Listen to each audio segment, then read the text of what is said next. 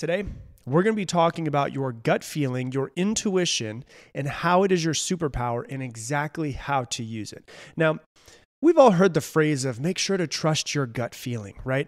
When you get a gut feeling about somebody, make sure you trust it. When you get a gut feeling about something, make sure to trust it.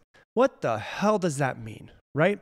Most people that I meet are not really good with their intuition. And I talked about it, and I feel like it's a skill set that I have developed over time. But a lot of people are like, hey, I don't know when to find my gut feeling or how to find my gut feeling or how to use it. And it can seem like trusting your gut is this mystical, woo-woo, even unscientific approach to making decisions in life. But today's episode, I'm actually going to show you it is extremely scientific. It is rooted inside of the body, and they actually call your gut your second brain. And so when you look at it, and they say that, when I say they, I actually mean scientists, neurologists, psychologists, call your gut your second brain. Why is that? Well, that's what we're going to dive into today. And we're going to talk about your gut. We're going to talk about the science behind it, the psychology behind it. We're going to talk about the neurology behind it. And then we're also going to talk about how to actually get better at figuring out what your gut feeling is and using it. This isn't theory. What I'm going to be teaching you, I've done a lot of research on over the past couple of days, is actual fact. It actually comes down to your gut feeling, your intuition is a powerful tool to making decisions. And it is something that you might not be good at now, but it can definitely be something that you become better at, especially when you're looking at other people or other situations as well, because we're taught in our society to rely on our brain, to rely on our intellect, to rely on being very rational in making our decisions, as if using our instincts or using our emotions are unreliable. Like feelings are unreliable. Feelings cannot be trusted. And so we like to work with just our intellect. And there's a saying that says the heart knows what the mind cannot understand. So the heart knows the gut, the heart and the gut. Usually people refer to those when they're in the body. It's more of, when I say these things, it's kind of like the body is the central place we should be listening to. So the heart knows, the gut knows what the mind cannot fully understand. Sometimes in the moment, we cannot fully comprehend how our body, how our gut is actually picking up signals from other people in certain situations. And so research shows that the gut feeling, your intuition, is actually rooted inside of your physical body. And so there's actually a part that's called the enteric nervous system. So ENS is actually what it is. So the enteric nervous system, it's a system of neurons that are located in the walls of your digestion tract. And neurologists refer to the ENS as your second brain, your gut as your second brain. And this was actually discovered back in 1999. There was a Dr. Michael Gershon, who was a professor of anatomy and cell biology at Columbia University. And he published a article, a finding inside of the American Scientist Journal back in 1999. What he found is that your gut actually functions as a separate, independent nervous system, so completely separate nervous system from your central nervous system. Holy shit, right? It has over 500 million neurons. So your gut has over 500 million neurons, and it's a complex system that is capable of influencing both your physiological and your psychological process. And so the communication that goes on between your ENS, your gut, the completely separate nervous system, and your brain is bidirectional. So your gut actually communicates to your brain, and your brain communicates to your gut, which is why your gut can influence your brain, and the brain can influence the gut. And this is often why when we think about something, or we think about someone, or we think about the future, or we think about any of that type of stuff, what tends to happen is we can actually get butterflies in our stomach. It's a physical feeling inside of our gut. When we're nervous, when we're anxious, when we're excited, when we have something that's coming up in the future, like maybe a date and we're unsure, they call it butterflies. Why is that? It's because your gut is actually feeling something. So let's dive into it. Let's talk about this thing. Why the hell does nobody talk about this? Why does nobody talk about how to actually make your intuition better and your gut feeling and how there actually is science behind it? What's interesting about the gut is that the gut is also connected to your amygdala. And your amygdala is where fear comes from. It's the part of the brain that processes the fear. It's the part of the brain that processes emotions and plays a really key role in your fight or flight. And so there's been times in your life, I'm sure, where you had a gut feeling about something, a fearful feeling about something, and you listened to it. And I also bet there's been times in your life where you haven't listened to it. And it usually comes back to bite you in the ass, doesn't it? And so usually it'll pop up and we'll get unease or we'll get uncertainty. But what's actually happening is your gut is sending you information because your gut can't speak. Like when you think about your brain and you start thinking about the voice that's inside of your head, that's housed inside of your brain, right?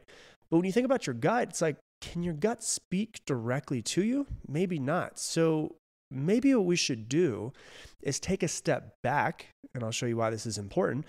Take a step back and actually think, how am I feeling physically in my body? Because it's an a physical response, It's a physical response to a perceived threat sometimes. It's a physical response to maybe an exciting opportunity. And so we can ask ourselves, what am I thinking about it? But a really important question is, besides just what am I thinking about it, is how do I feel about it? Because we need to check in with both our brain, but also our gut, and then make rational decisions from there. Because when we get a gut feeling about something, or we get a gut feeling about someone, we should learn to pay attention to it. We should learn to use it as our actual decision-making process, because the gut feeling can be the body's way of saying, hey, this is a great opportunity. This is something that you should follow. This is what you're supposed to be doing. But it can also be a way of saying, hey, don't go this way. Don't trust this person. There is potential threat. There is potential danger. And it's your gut picking up on it, even when your conscious mind hasn't been able to register that potential threat or that person who you shouldn't trust. And so your gut can actually pick up on these things quicker than your brain can pick up on them. So studies have actually shown that people who trust their gut instincts are often better able to predict outcomes. These are actually from scientific journals.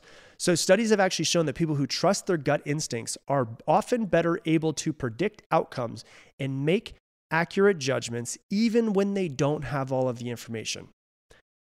Think about that for a second. Scientific journals have actually said that people who trust their gut instincts are often better able to predict outcomes. It's like they're seeing into the freaking future and make more accurate judgments even when they don't have all the information.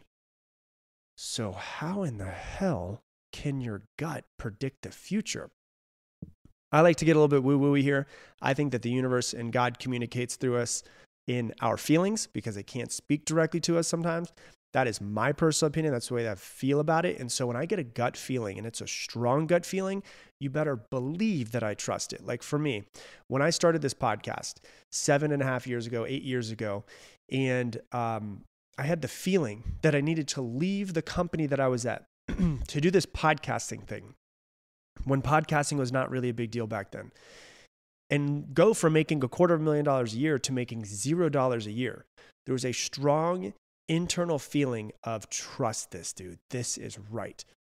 It didn't logically make any sense, rationally make any sense to leave and go from making $250,000 a year to making $0 a year. But it felt right. And I trusted it. Now, when you fast forward 8 years later and you see, oh yeah, it ended up working out. Like this was like my gut knew. My brain was very fearful and wanted to hold me back.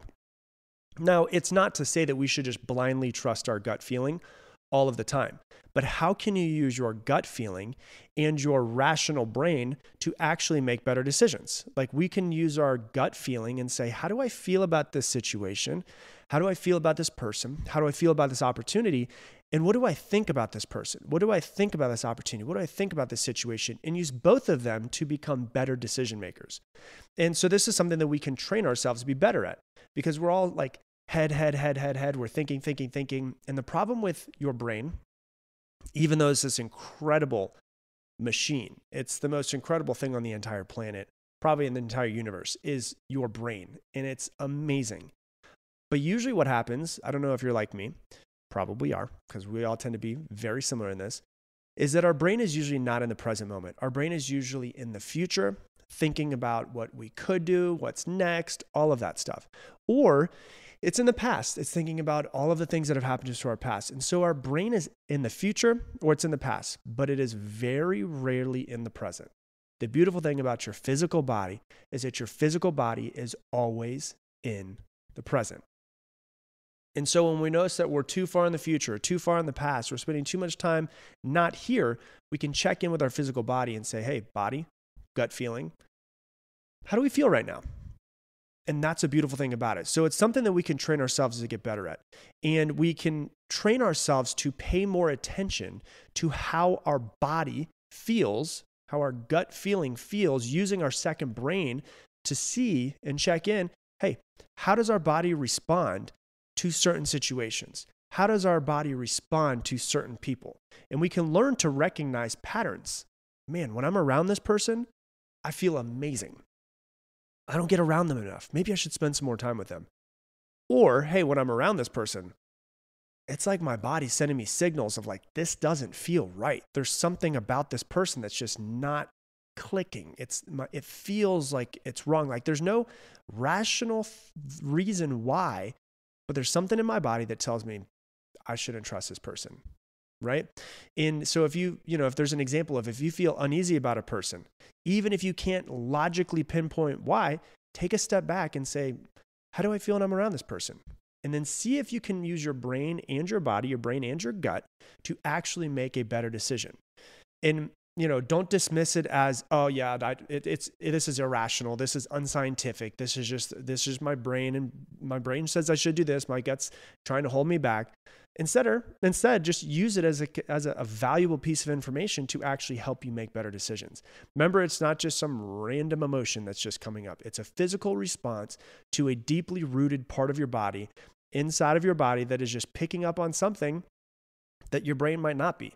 When you're around some other person's nervous system, your body, your central nervous system and your enteric nervous system are picking up on that other person's nervous system as well. There's many scientific studies around this, is that your brain is thinking things and you're around somebody and your nervous system is picking up on their nervous system as well. And so you have to use your brain and your gut to make better decisions in your business, in your personal life, in your finances, in everything. And so what I want you to think about is this. I want you to really think about this for a second. Can you remember a time when your gut was kind of giving you a feeling, but you didn't listen to it and it ended up backfiring? Think about that for a second. Well, can you remember a time? Think about a time where you decided not to listen to your gut and it backfired. We all have those moments. Oh, don't trust that person. It doesn't feel like I should trust them, but there's no real reason why I shouldn't.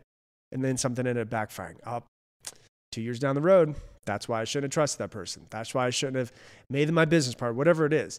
Because it's your gut actually somehow, I don't understand how, picking up on the other person's body and looking into the future and saying, yep, this is a possible threat. Go another direction. But can you also think of another time when you did something, you trusted a feeling, you trust your intuition, you trusted your gut, and it might not have logically made sense. But years down the road, it's like, oh, now it makes complete sense. Like the podcast, I gave you the example. Didn't make sense in the moment. But now, 8 years down the road, 1,400, 1,500 podcast episodes later, oh, damn, yeah, that did make sense to follow this. Logically, it made no sense. Gut feeling, it made a whole lot of sense. Can you think of a time when you had that? Where you followed your gut feeling, where you followed the feeling in your body, even though it might not have logically made sense, but it makes sense now?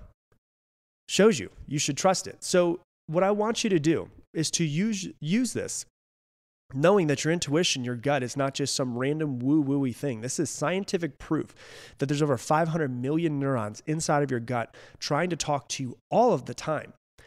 What we should do to become better decision makers is not just use our brain, but use both of them together. So instead of having just one guy on your side, you got two guys on your side. You got your brain to one side, to your right side, you got your gut to your left side. And when you're going to make a decision, an important life decision about somebody else or about business or about feelings or about if you should do something or not do something, take a step back and check in with your brain and check in with your body and take a journal out and write down how do I think about this situation? What are my thoughts about this situation? Okay, we've got all of those. How do I feel about this? If I take, take a step back and take 6 deep breaths and just kind of center myself, how do I feel? Okay, and use those two things to make better decisions. Your gut and your intuition is not some weird woo-woo thing that doesn't exist. There have been scientific studies since 1999 showing that it's got over 500 million neurons. That is a completely different nervous system that is separate, but also attached to your central nervous system. And that is constantly sending you signals. What you need to do is just become better at listening to those signals. And like I said, it's a skill set. You might not be amazing at it now, but you'll get better at it the more you do it over and over and over again. It's a skill set. It could be learned, it could be developed, it could be strengthened. That's what your goal should be to do. So that's what I got for you for today's episode. If you love this episode and you learned a lot and you think, hey, maybe the world could learn from this as well, hey, do me a favor. Share it on your Instagram stories and tag me in it, Rob Dial Jr., ROBDIALJR. The only way this podcast grows is from you guys sharing it with other people who are out there. And so I would love for you to be able to do so. Go ahead and share it. And I'm going to leave you the same way I leave you every single episode. Make it your mission to make someone else's day better. I appreciate you, and I hope that you have an amazing day.